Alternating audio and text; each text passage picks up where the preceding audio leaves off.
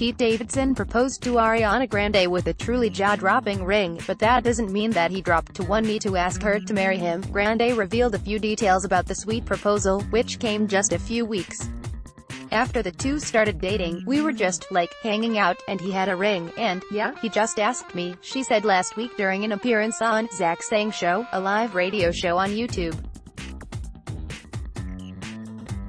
"He didn't get on a knee or anything, thank God," she added.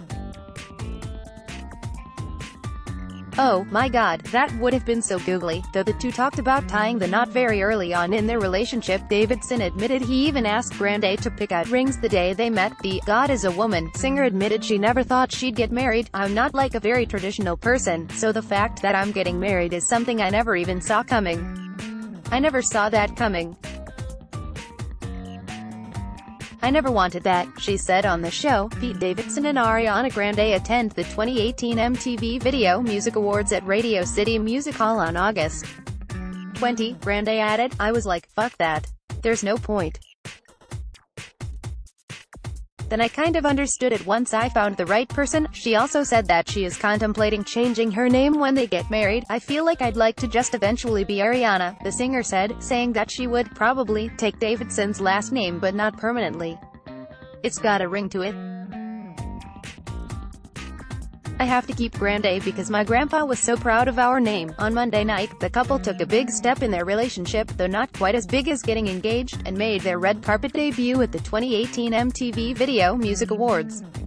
The two packed on the PDA while posing for photographs before sprinting away and taking off a few paparazzi in the process. Davidson and Grande on the red carpet at the VMAs on Monday night.